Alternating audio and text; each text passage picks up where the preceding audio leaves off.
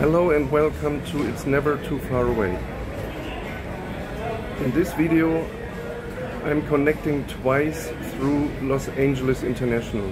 Right now I have arrived on KLM from Amsterdam, coming in at the Tom Bradley Terminal and departing Delta Airlines in their Terminal 3 to Honolulu. In 2 days I will be arriving on United in their terminal, and I will be departing Virgin Atlantic again in the Tom Bradley Terminal. Even if Los Angeles is an amazing place for plane enthusiasts and travel enthusiasts, which it truly is, it also has lots of inconveniences, of course, as it is dated in many ways. A lot of terminals of the airlines are dated, and going from one terminal to another is a nightmare. Sometimes I manage to catch one of these buses, and sometimes it depends on where I am. I can't even find a sign that guides me there, and when I'm thinking I'm at the right place, I'm waiting and there's no bus. So I started the recent visits that I had here just to walk. I did the same today, and it was just a short way, so it was convenient. In a positive note though, it has to be said that lots of money is being invested to enhance this airport. Currently there is a monorail being built that is similar to the one that we know from JFK Airport, that connects the various terminals in a loop. Once that is completed here, it will be much more convenient to transfer from one terminal to another. Also, Tom Bradley, of course, has been added relatively recently. I just arrived actually in the new pier of that terminal, and I understand that Delta Airlines also invested into their Terminal 3, which I'm going to check out right now. On this plan on the top you have Tom Bradley's two long piers, of which the upper one is the newly opened midfield pier. At the bottom of Tom Bradley is the central immigration and check-in hall. Below is Delta Airlines nearby Terminal 3 with the two piers. At the bottom I will go first, and then I will depart from the one closer to Tom Bradley. Alright, so from the start. Arrival is at the outer pier. You can see one end of the main pier across the apron at quite a distance. To there you will see I have to get for passport control. The new pier, called West Gates, was actually only opened in May 2021.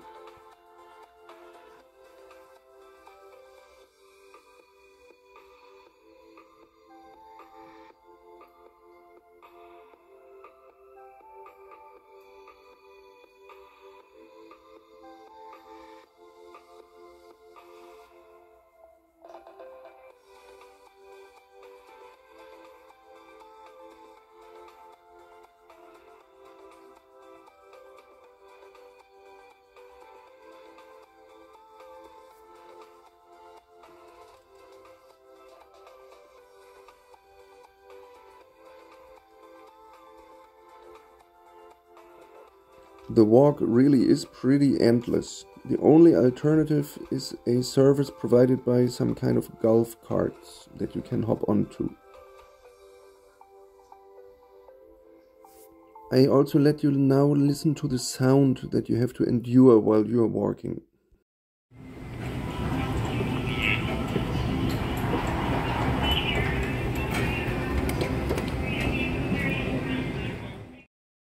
It's a bit weird, don't you agree? It took another half hour to get through immigration, and then I was walking toward the exit.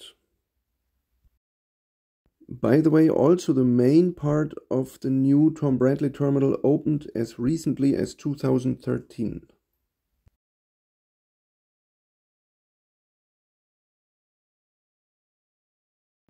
The walk to Delta Airlines neighboring Terminal 3 is not far at all. In the near future, the currently constructed connection between the two terminals will be opened. With regards to Terminal 3, I had quite high expectations, as also this one has seen major upgrades. In fact, it had been completely torn down, and the all-new construction was reopened only in 2022, just months prior to this visit now. Here I am already inside through security check. To be honest, I could not see any indication of a really cool new terminal. Certainly it is not old and too narrow everywhere with low ceilings, but it does not feature anything particularly cool. The Delta Sky Club Lounge, however, is now the largest they offer at any airport, and my visit inside there was indeed absolutely nice.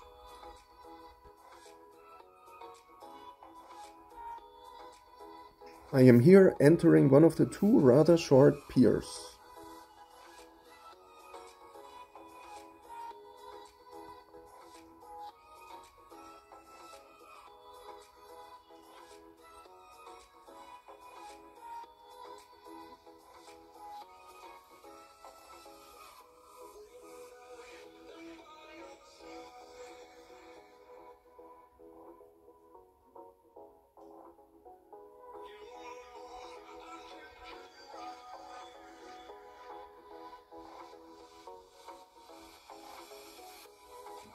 This is now entering the other pier, which is completely different from the first one.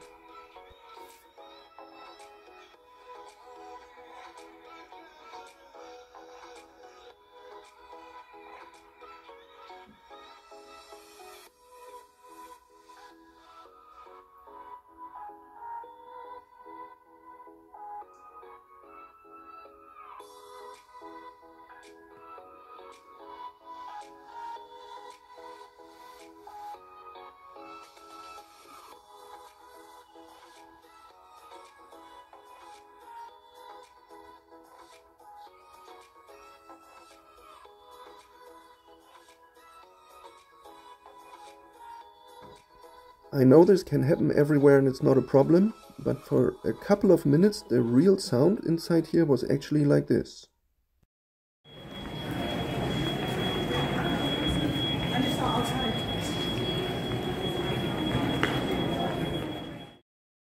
Throughout the terminal, very good apron views are possible, and parts of 2 of the 4 active runways, active for takeoffs and for landings, are visible. In my case, it was especially cool to see a Virgin Atlantic Airbus A350 parked at Tom Bradley, so close to my departure gate, as I was to fly out on a Virgin A350 just 2 days later from now. I really did enjoy this visit to Los Angeles International. But you can imagine that also now I did not mind at all when it was time to board a Delta Airlines Airbus A330neo bound for Honolulu.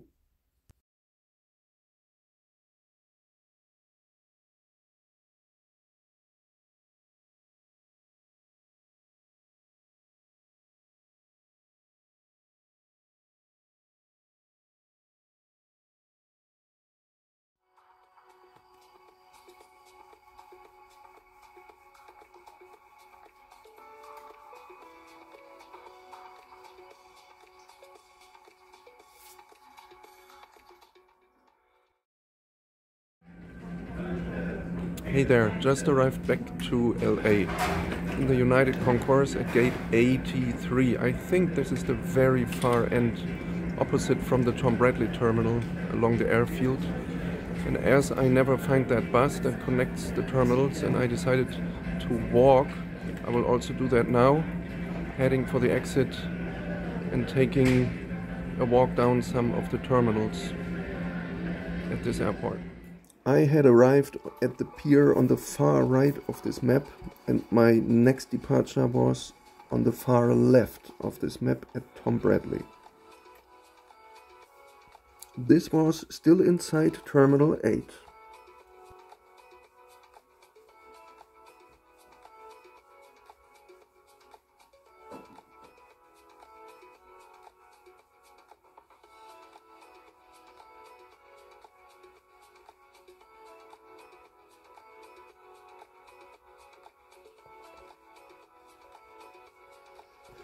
We all have to use them. The restrooms in this terminal were fine enough for what we would expect. I was just about to head down the escalator to the exit and then to walk to Tom Bradley, when this sign hinted that it seemed to be possible to reach their air side. This terminal map suggests that T8, 7 and 6 are connected along their entrance areas, while T6, 5 and 4 are connected from inside their piers, which means the walkways are crossing the aprons. Therefore, I remained inside and headed towards the pier of United's larger Terminal 7.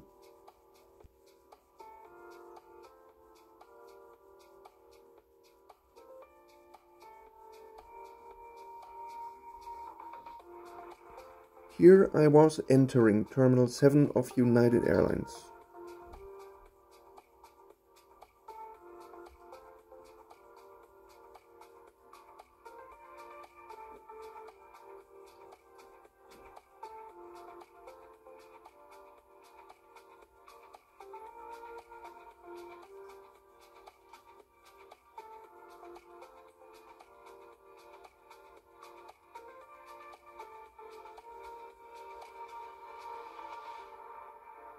All in all, I would say United Airlines Terminals 7 and 8 are not really state-of-the-art, but on the other side, they are not that bad either. The ceilings are rather high here, apron view is possible, there are shops and food, and I'm looking forward to spending around 3 hours here in January 23.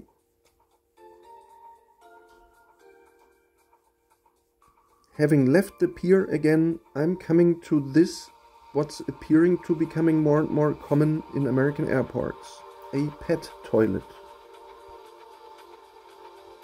Now heading from Terminal 7 to Terminal 6.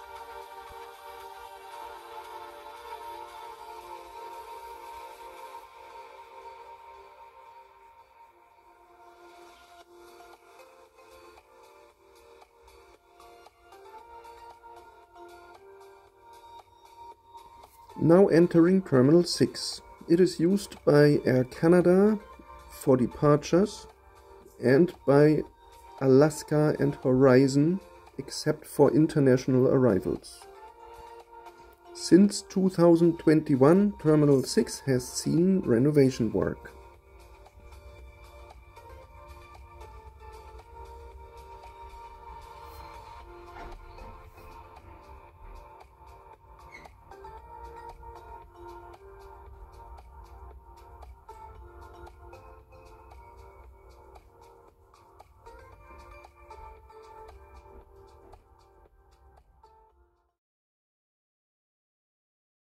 From here, my walk continued underneath the apron.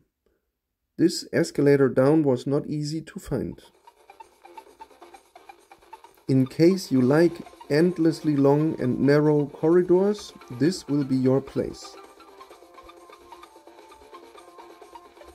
This point is access to Terminal 5. I continue into the next corridor.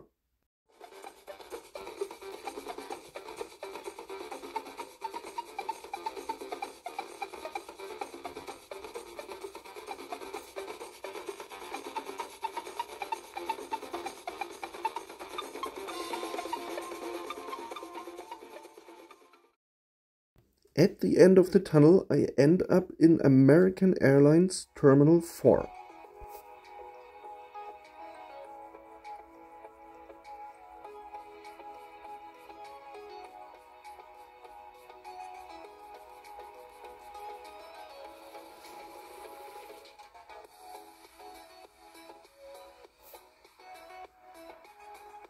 The next and final corridor was again above the surface and offered very nice views to the apron between American and Tom Bradley terminals.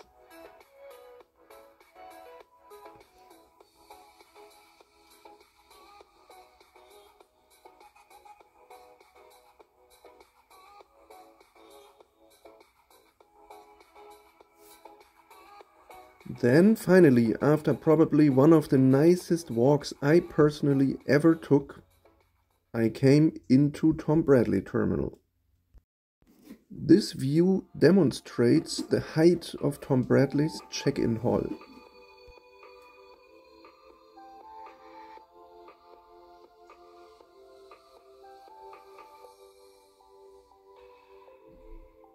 The next and final door allowed me access into Tom Bradley's International Departures Lounge. All the way to get here, since I stepped out of my United flight, I did not go through any security check. And now, welcome to Tom Bradley. This billboard in front of me changes its colors.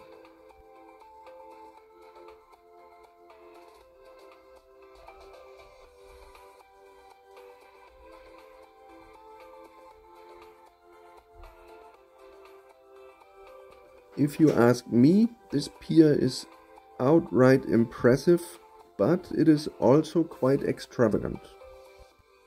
Even though I arrived on one ticket and I left on another, I could have simply departed now. But as I was having ticketing issues, I needed to go and see check-in.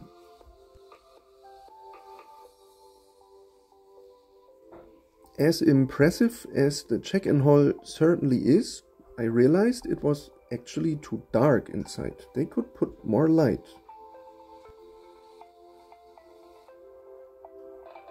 The issue got solved and here I was back inside. I now realized that also inside the departure lounge it was actually relatively dark. Food court, shopping.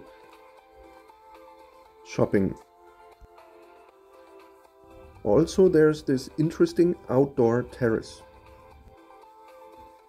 It was obvious that I also wanted to see the West Gates, the new pier that was very recently opened.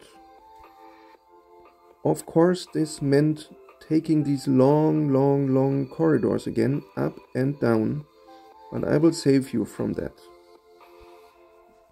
Inside the West Gates I was a bit surprised.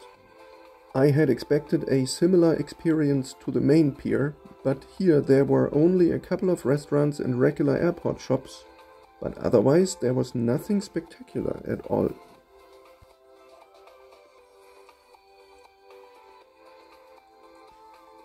Having completed the long walk back, I decided to use the stairs. In the end, I was facing a flight of more than 9 hours to London and then another flight of more than 10 hours to Mauritius. As we all have to use them, the restrooms were obviously not included in the plans to create a masterpiece-style terminal. Time to head to the departure gate. This was my 4th departure here, and I have loved it again as I did before.